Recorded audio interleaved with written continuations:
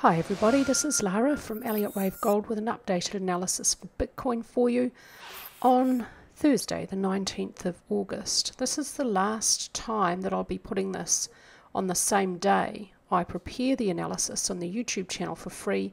As of next week, Bitcoin is going to be something I'll analyse every week on a regular basis, probably on a Monday when I have the weekly candlestick ready for as part of a paid subscription.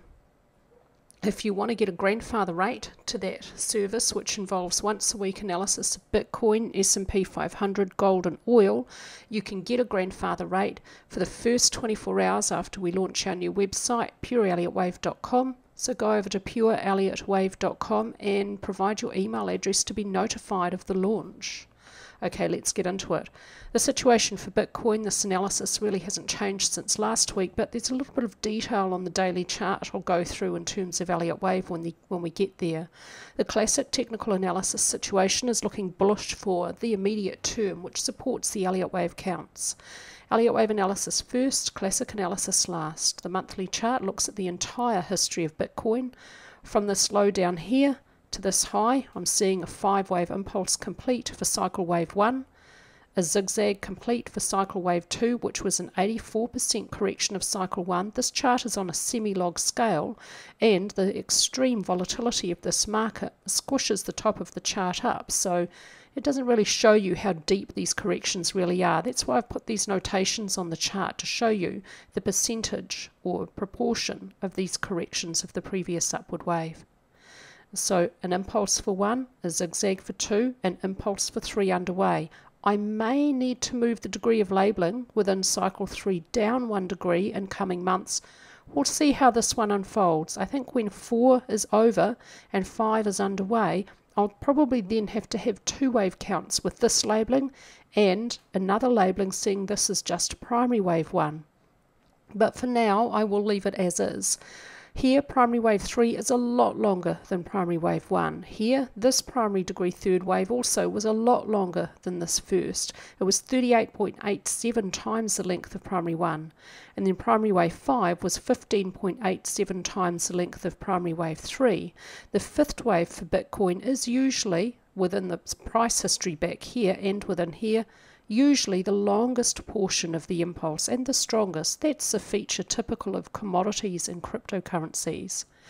Within cycle wave 3, it must unfold as an impulse and it must meet all core Elliott Wave rules. Primary 1 is complete. Primary 2, a very deep 91% correction of primary wave 1.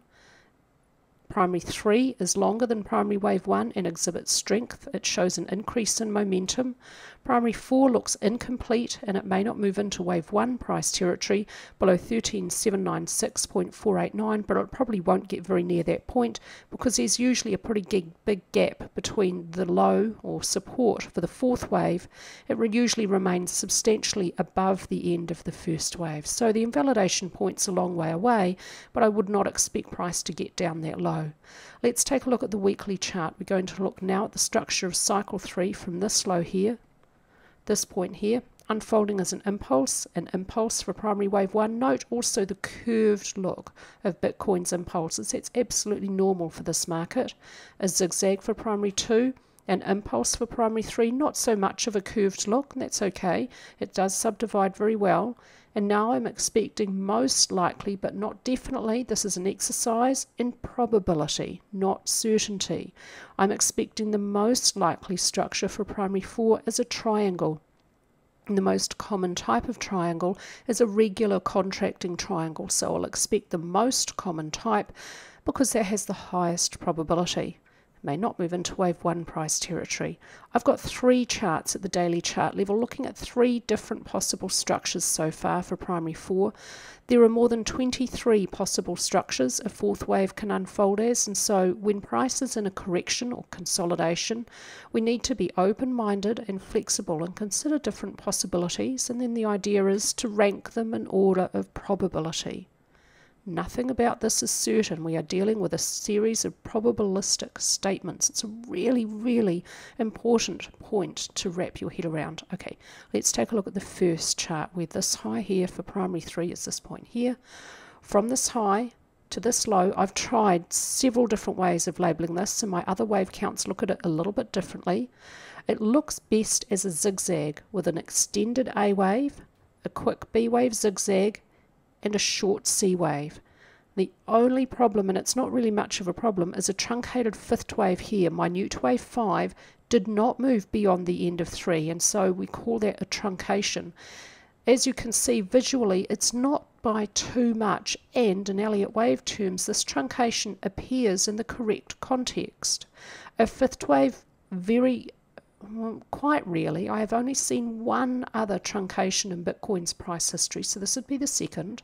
It can occur after a move which could be described as too far too fast, and this very strong downward movement for minute 3, which has strong momentum, I'm using MACD as a guide here, could possibly be described as too far too fast.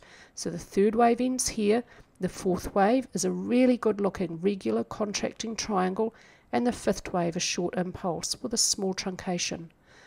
This upward movement fits best as a 3-wave structure, so that's how I want to see it, and here minor wave C could most certainly look pretty good as a 5-wave structure. This part's starting to get a little bit complicated and difficult. 4 of the 5 subwaves of a triangle must subdivide as a zigzag, with only one of them being a multiple zigzag. One of the 5 subwaves of a triangle doesn't have to be a zigzag or zigzag multiple. It could be a different kind of structure. But that's not very common. Mostly they're all zigzags with one multiple zigzag. The multiple zigzag most commonly occurs in the D wave position, but it can also be, or it can be any wave. The most common is D, and then in order of probability, C or B. I want to see intermediate wave B now as a zigzag, and I've relabeled this structure a little bit this week. It fits really nicely as a zigzag. A, B has not moved beyond the start of A, and C unfolding as a 5-wave impulse with minute 1 and 2, minute 3 exhibiting an increase in momentum with minuet 1 and 2. I'm seeing this sideways movement, and I've expanded this out so I can look at these movements carefully. I'm seeing this as a double combination. Zigzag for W, subminuet W, quick zigzag for X in the opposite direction, flat correction for Y, which ends about the same level as W. I do not want to label this as A, B, C, a running flat, unless we see a really strong upward movement for minuet 3. If that occurs, then I would accept labeling of a running flat in this position, but running flats are pretty rare structures. I've only ever seen about 2 or 3 in my research and over, now 13 years of daily analysis using Elliott Wave. One of those running flats was on Bitcoin. I have found one in its price history, and it did occur in the correct context of a really strong movement. It was a little 4th wave. But this is not in the context of a very strong movement, so I will not accept labeling a running flat unless and until really strong upward movement occurs, which could have pulled the C wave up and made it truncated, not move beyond the end of the A wave. But when I expand this out, this actually looks pretty good as a double combination, zigzag, X, flat correction, and that's the correct context. So again, if you learn nothing else from me but how to spot poor quality Elliott Wave work, look out for overuse of running flats as well. They are extremely rare structures. And in what context is the analyst labeling a running flat? If it's not in the appropriate context, move on. My target for intermediate B is for it to reach about 80% the length of intermediate A at 57,669. This is a very approximate guide only, and it's based on research. In my research on gold, S&P 500 and Bitcoin, a thorough wave count as far back as I can go, I've looked at the probability of different corrective structures and the lengths of their waves, and I found that B waves within triangles range from about 75 to about 85% in length, most commonly. And so about 80% in length is a reasonable expectation, give or take a range either side of that. When intermediate wave B may be a completed zigzag, I'll then expect a zigzag, a single or double zigzag down for C, which may not move beyond the end of A below 28,893.621. If we do see a new low by any amount at any time frame, the triangle will be invalidated, and then I would switch to this probabilistic pathway. This is the second daily chart, another way of looking at this movement for Bitcoin. Primary wave 4 could be unfolding as a zigzag, an impulse for A, still got that little truncated fifth wave, that's okay. An expanded flat. I've relabeled this week as an expanded flat, A, B, C, with B moving beyond the start of A. It's just over a 1.2 length. I think it's a 1.21 length of A. And now C unfolding as a 5-wave impulse with minute 1, 2, 3, 4, 5. This part of the wave count now actually has a slightly better fit. 1, 2, 3, 4, 5. And now I can see this is a zigzag and this is either a zigzag or a flat. Just quickly going back to the last daily chart. This fits okay, but I have to see this as a combination, which means this little piece of upward movement that I've labelled subminute X, you'd have to see it as a zigzag at lower time frames. This wave count sees it as an impulse at lower time frames. Now, it could be either, and this is one of the most difficult things about Elliott Wave. I don't have hourly chart data for Bitcoin, so I can't drill down to the hourly chart level and have check the subdivisions, but you'd probably have to consider both anyway, depending on what degree of labeling you give each of the little subdivisions within this upward movement on this day. Zigzags and impulses can look very much the same. They're strong movements that usually fit quite well within a reasonably narrow channel. And depending on how you label the little subdivisions within them, you have to consider both possibilities. It's virtually impossible, if they sit within that narrow channel, to be absolutely certain if it was a zigzag or an impulse. Sometimes you can be really confident that a movement was a zigzag, like this movement here. This just would not fit well at all as an impulse. But a movement that looks like an impulse can absolutely certainly possibly be a zigzag. So you have to consider both possibilities. And so this considers this as an impulse.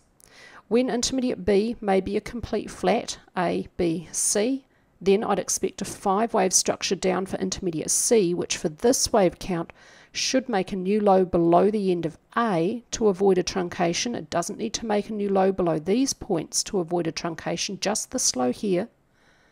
When B is over, then I would apply the Fibonacci ratio between A and C to calculate a target for primary wave 4 for you. And here's the invalidation point. If this wave count is correct and A subdivided as a 5, then B may not move beyond its start above 64,863.098. And lastly, a third way of looking at this, a possible double zigzag for intermediate 4. Again, when a price is in a correction, we have to be open-minded, flexible, and consider multiple possibilities. It's absolutely impossible at this stage to tell with any degree of certainty what structure primary 4 may be. We have to be flexible. It could be a double zigzag, W, X, Y, with X unfolding as a regular flat, A, B, C. This part of the wave count looks wrong though.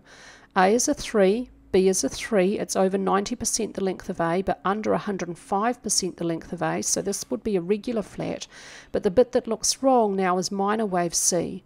C waves of regular flats are most commonly reasonably close to equal in length with the A wave. It's okay for a C wave within a zigzag to not be equal in length with the A wave, but within a regular flat they are usually equal, so that the regular flat usually sits fairly well within a trend channel, and this one's just far too long for a normal C wave within a regular flat. And so the probability of this wave counts reasonably low for that problem, and that's why it's labelled my third. I'm putting these daily wave counts, ranking them in order of probability based on judgment, based on Elliott wave structure. Let's take a look at classic analysis now and see how much support or lack thereof is for that Elliott Wave analysis. At the weekly chart level this week, we get an important bullish signal from on-balance volume. This trend line has a pretty shallow slope, it's reasonably long held, and it has multiple tests, 4 tests. A break above resistance is a bullish signal. I'll be expecting more upward movement from price to likely follow, and so next resistance is about 60,000, but there's a little bit of a cluster of resistance not shown on this chart because it's not as strong, below 60,000, so that may be a bit optimistic. I would be expecting some more upward movement, but not necessarily right up to this resistance line. Volume is declining though for the last couple of completed upward weeks, which is a little bit of a concern, but at this low here, this bullish engulfing candlestick pattern did have support from volume, and so we can have some reasonable confidence that this is a fairly sustainable low, but with volume declining, that's a bit of a concern. RSI is in neutral territory, plenty of room for upward movement to continue. ADX declining after the previous upward trend up to this all-time high for Bitcoin, reaching very extreme up to about 70. No clear trend at this time frame indicated. The positive DX lines crossed above the negative, but there's been a bit of whipsawing. ATR declining as price moves higher. There's a little bit of weakness and upward movement, but if you look back at the price history of Bitcoin, that is actually often a feature of the early stages of a new bull market for it. So on its own, this is not necessarily bearish. And stochastics still neutral. At the daily chart level, next resistance about 50,000. So I'm showing weaker resistance here for the shorter term. There, we may have a morning star candlestick pattern in these three. After a little pullback, this may indicate that we may have a low in place. This supports the Elliott Wave counts, so look for resistance about 50,000. ADX was increasing, and it's above the DX lines, telling us there was an upward trend, but it was extreme, just not near as extreme as it can get for this market. But it's now declining, but if price is going to continue on up, if the ADX line turns up, then again an upward trend would be indicated again, and it would already be extreme, but that can be sustained for a long time for this market while price moves a substantial distance. On balance volume broke above resistance, tested support, another test of support. This is bullish, supports the Elliott Wave count. RSI exhibited weak double bearish divergence between these peaks here in price and RSI, and then we see a little pullback that may actually have been enough to resolve that short-term divergence with RSI. I say that only because it was reasonably weak, so we could certainly see new highs from Bitcoin soon. Stochastics neutral, and ATR slowly increases in the short term as price rises. That's all from me this week with your Bitcoin analysis, and I hope that everyone's having a fabulous day.